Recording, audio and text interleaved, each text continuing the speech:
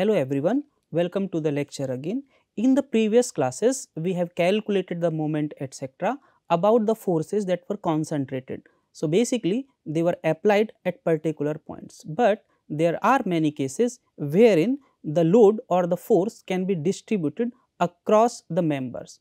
So today we are going to discuss about the beams and the forces which are distributed. So first let us see what is beam.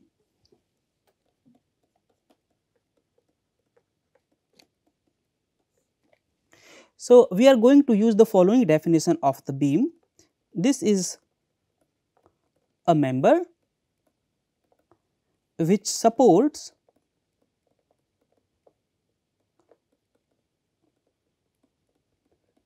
a transverse load.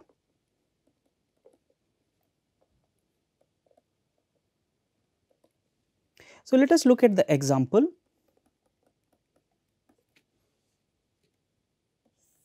So, let us say I have a pin and I have a roller support, and on this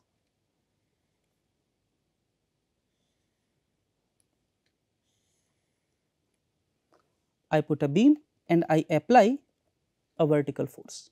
Now, this vertical force or the transverse force that is supported by the beam. So, therefore, this qualify to be called a beam, and this is the example of a simple beam. Similarly, we can have a configuration like this, wherein inside the wall we insert the beam and you apply a force. So, this is the example, this is again a beam because it is supporting a vertical force. This is the example of a cantilever beam.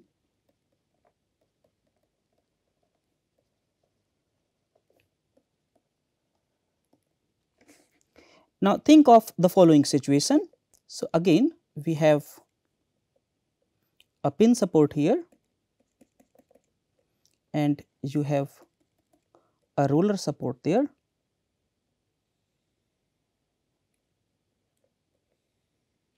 and you have this beam, but now you are applying the force in this way. So, this is the same example, but the forces are applied differently. Here the force is transverse and in this direction, and in this case the force is horizontal. So, therefore, this is not a beam. Okay. Now, you will find various cases wherein all the support reactions that are acting, it cannot be calculated, and there will be some cases where the support reactions can be calculated. So, if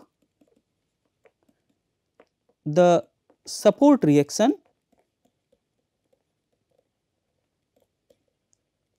can be calculated by the method of statics. By the method of statics, I mean using the equilibrium condition, then the beam is statically determinate beam.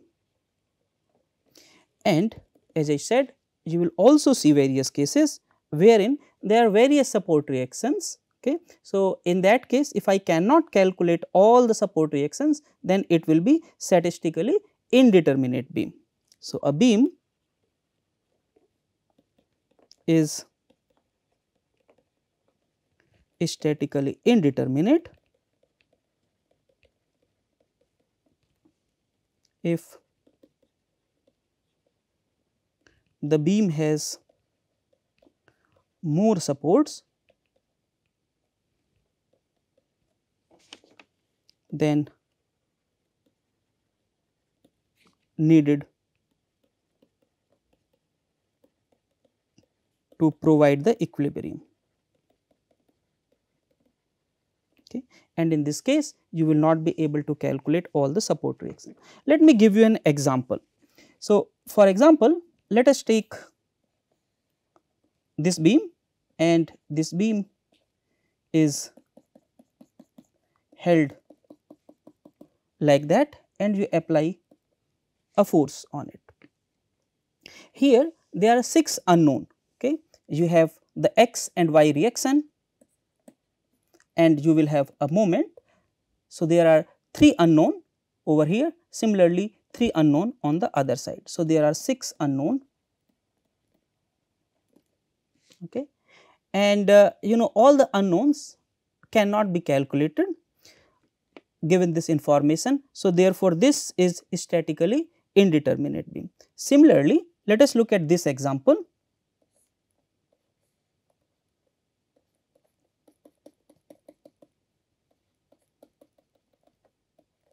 So, in this example there are 4 unknown, 3 unknown over here and 1 vertical reaction over here. So, there are 4 unknown, and you will see in the examples that you know such kind of cases all the reaction forces cannot be calculated. So, therefore, both are statically indeterminate beams. Now, let us look at the cases wherein the load is not uniformly distributed. So, we are looking at the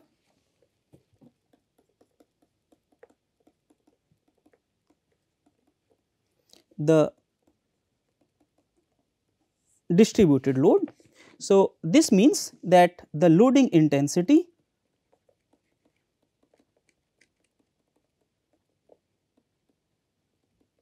it varies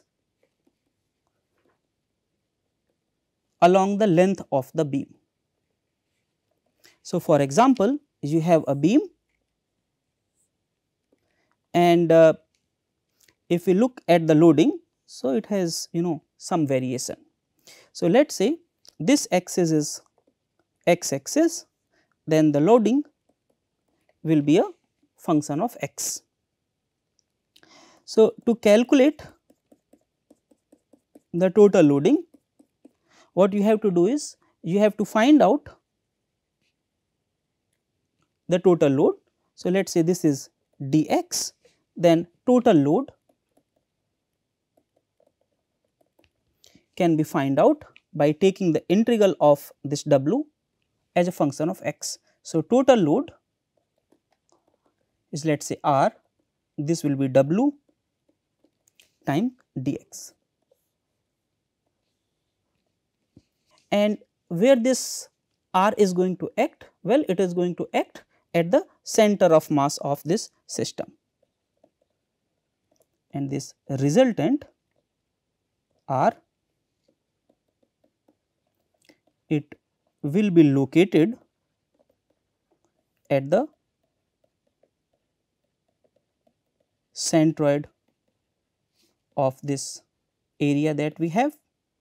Let us say x is the coordinate of this centroid, then I can find out this x bar and it will be integral x w dx divided by r.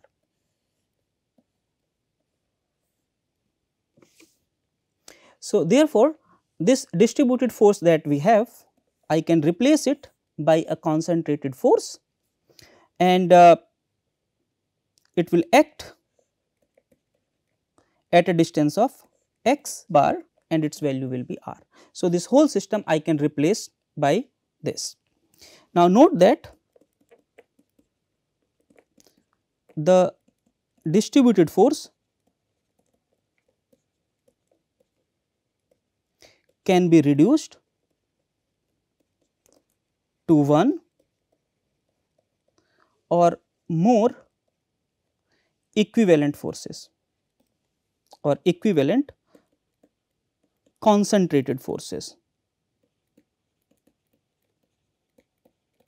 What do I mean by that? So, what I can do is, in the above example,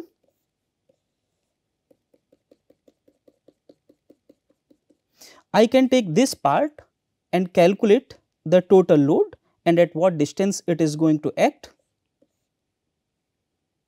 So, let us say it is going to act at a distance x1, and then I can take this part and calculate at what distance it is going to act. So, let us say it is R2 and it is going to act at a distance of x2. So, the same system either I can replace by this or I can replace by that. Let us look at the first problem, and the question statement is following.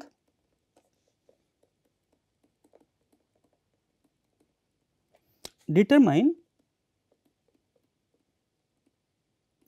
the reactions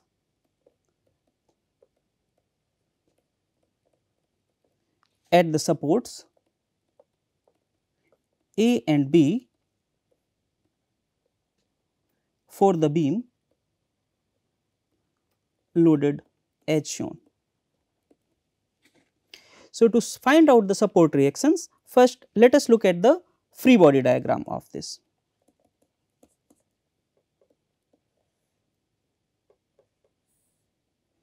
Let us say this is x axis, this one is y axis. Now, first let us calculate the total resultant of these loads. So, total resultant R will be, so there are two triangles which are equivalent. So, therefore, its area will be 2 times 1 by 2 W naught into the length is L by 2. So, this is half W naught L. So, that much force is going to act. Now, where it is going to act? Again, from the inspection you can see that it is going to act at L by 2. So, x bar is L by 2. So, therefore, at point A, so first of all it is a pin support. So, therefore, it cannot support the moment, it can only support the AY and AX forces. At point B, we have a roller support. So, therefore, force By is going to act. Now, R is going to act at L by 2, this length is of course L, and this is R equal to half W naught L. So, this makes the free body diagram of this. Now, to find out AY and BY, let us take the moment about A first. So, if you take the moment about A, then AX and AY will go away. So, we will have BY into L equal to half W naught L into L by 2, and this gives you By equal to W naught L divided by 4, and I can also have summation Fy equal to 0. This gives you Ay equal to 1 by 4 W naught L. And since there are no forces acting in the x direction, so therefore, summation Fx equal to 0, we have only one force Ax and it has to be balanced. So, therefore, Ax will be 0. So, here we have replaced the entire distributed load by a single force. We can also solve this problem by considering two triangles, and we can replace this system by two concentric loads. So, let us do this problem in the following manner. Let us consider this triangle and then let us consider that triangle, and let us replace it by two concentric load, let us say R1 and R2. So, for that let me make the free body diagram. So, we have the x axis and the y axis. Now, this was point A, this is point B. At B, we have a roller support. So, therefore, force By is going to act. At A, there will be a force Ax and Ay. Now, this is the center at a distance of L by 2. Now, the area of the first triangle is 1 by 2 into L by 2 into W naught. So, this becomes W naught L by 4. So, W naught L by 4 force is going to act at a distance of L by 3, because this is 2 times or 2 by third multiplied by L by 2. So, this will be L by 3. So, at a distance of L by 3, I have the first load W naught L by 4 at a distance of L by 3. Similarly, from here at a distance of L by 3, we have the second concentrated load. So, this is the free body diagram.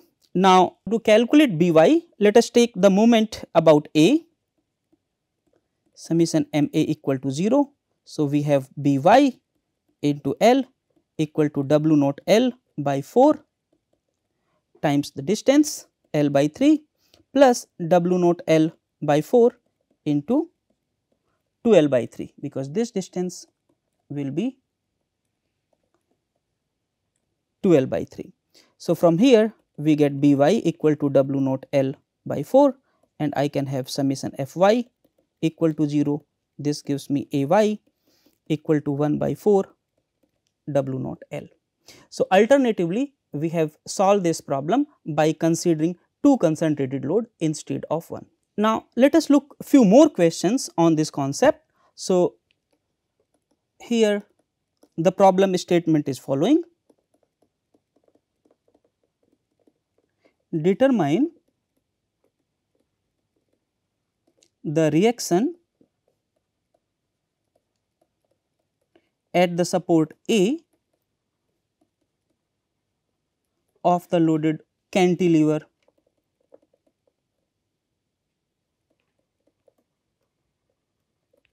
beam. So, let us look at this problem. Here this W is given as W naught plus K x to the power 3. Here W naught and K are some constant which can be determined by the boundary conditions that we have. So, for example, if you look at x equal to 0, at x equal to 0, W is 1000 Newton per meter. So, let us put that in the above equation. You will immediately see W is nothing but 1000. Now, at x equal to 8, we have W equal to 2024. Let us put that in equation number 1. So, we have 2024 equal to 1000 plus K into 8 to the power 3. So, we have 1024 equal to K into 8 to the power 3. This gives us K equal to 2. Let us put in equation number 1. Therefore, we have W equal to 1000 plus 2 into x to the power 3. So, this is how the load is varying. Now, to find out how much the load is, so R, for that we have W dx. So, R will be integral, and the x varies from 0 to 8. W is 1000 plus 2 x to the power 3 dx. So, this will be 1000 x plus x to the power 4 divided by 2, and let us put the limit 0 to 8, and this gives us 10050 Newton. So, this much concentrated load is going to act, but where it is going to act? So, for that let us find out the centroid of this. So, x bar will be xw dx divided by r. So, it will be 1 over 10050 integral 0 to 8 1000 x plus 2 x to the power 4 dx, and this can be calculated. It will be 4.49 meter. Now, with this, let us make the free body diagram. So, we have the x axis, the y axis. At point A, this beam is inserted inside the wall. So, therefore, it will also support the moment. So, let us take the moment in the anti-clockwise, and then its sign will determine whether it is correct or not. We have Ax, we have Ay. Now, R is going to act at a distance of 4.49 from point A, and its value is 10050 Newton. So, this is the free body diagram of that, and this is of course 8 meter. Now, to calculate MA, let us take the moment about A. So, if you take the moment about A, then MA comes out to be 45100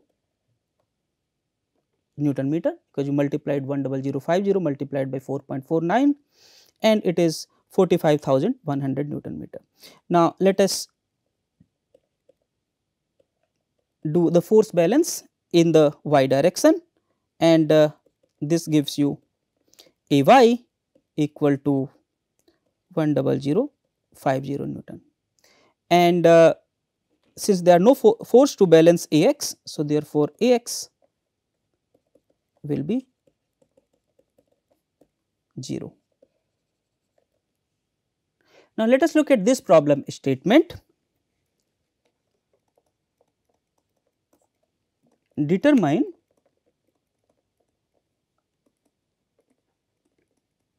the force and moment reaction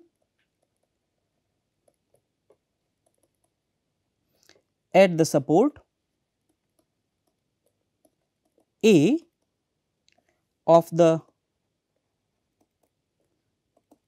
built-in beam, which is subjected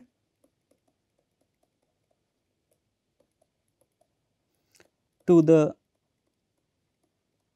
sine wave load distribution. Okay. So, since over here the distribution is in the form of sine wave, let us see if this is the correct function to represent the loading.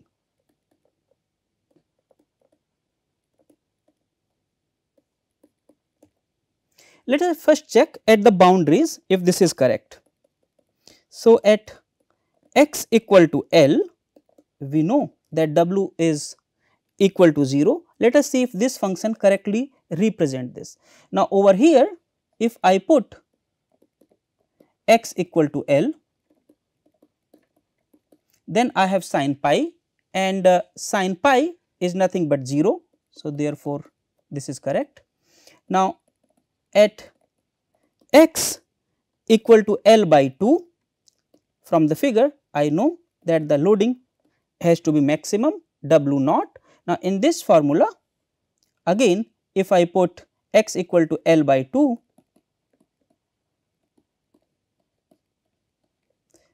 then I have sin pi by 2, which is 1. So, therefore, this is W naught. So, therefore, this is the correct representation for the weight distribution.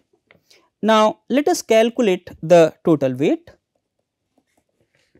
So, total R will be 0 to L and W dx. So, W is W naught sin pi x divided by L dx, and the integral of sine is minus cos. So, this will be minus W naught L by pi cos pi by Lx, and the limits are from 0 to L, and this will be 2 W naught L divided by pi. So, this much load will be there. Now, let us find out where it will be. Now, from the inspection only we can find out that it will be at x equal to L by 2. It is just by inspection, or you can calculate the x bar by the formula that we have discussed earlier. So, therefore, the free body diagram of this is, we have the x axis, the y axis, and at point A, since it is a built in support, there will be Ax, Ay, and it will also support a moment, let us call it Ma, and at x equal to L by 2, we have the force R equal to 2 W naught L divided by pi. Now, to calculate Ma and Ay, let us take the moment about A. So, summation Ma equal to 0. This gives you Ma equal to W naught L square divided by pi, and let us take summation Fy equal to 0. So, this gives you Ay equal to 2 W naught L by pi, and summation Fx equal to 0 obviously gives you Ax equal to 0. Now, let us look at one more problem, and the problem statement is following.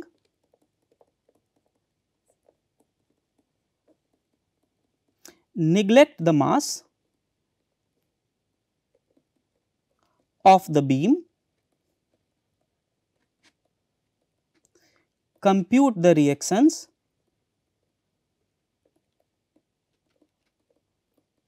at A and B.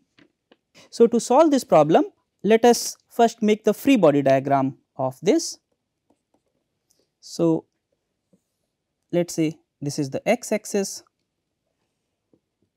this one is the y axis. At a distance of 3 meter, we have a 2 kilonewton force, and at a distance of 3 meter from this 2 kilonewton force, we have a couple. This is 12 kilonewton, and then we have this distributed force. So, let us first calculate how much is the distributed force. So, R will be 1 by 2 into 6 into 1. So, this will be 3 kilonewton, and this force 3 kilonewton is going to act as at 1/3 of 6 meter, which is 2 meter from point B.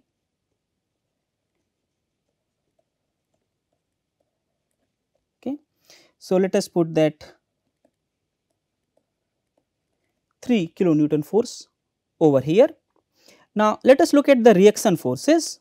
At point A, we have a roller support. So, therefore, a force Ay is going to act in the y direction, and at B, we have a pin support. So, therefore, forces will be Bx and By, and this whole distance is 12 meter. So, this completes the free body diagram. Now, to find out By, let us first take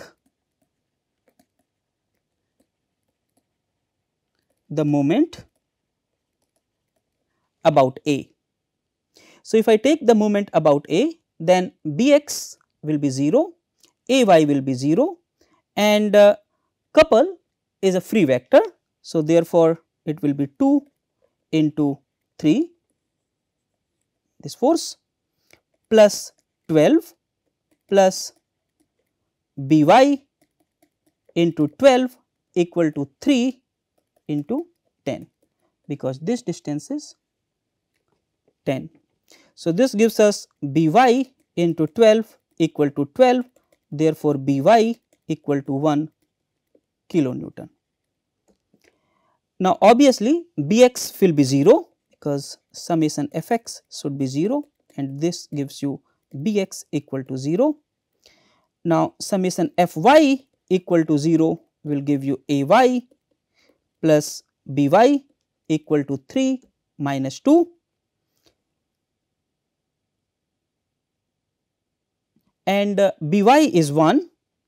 So, therefore, Ay will be 0.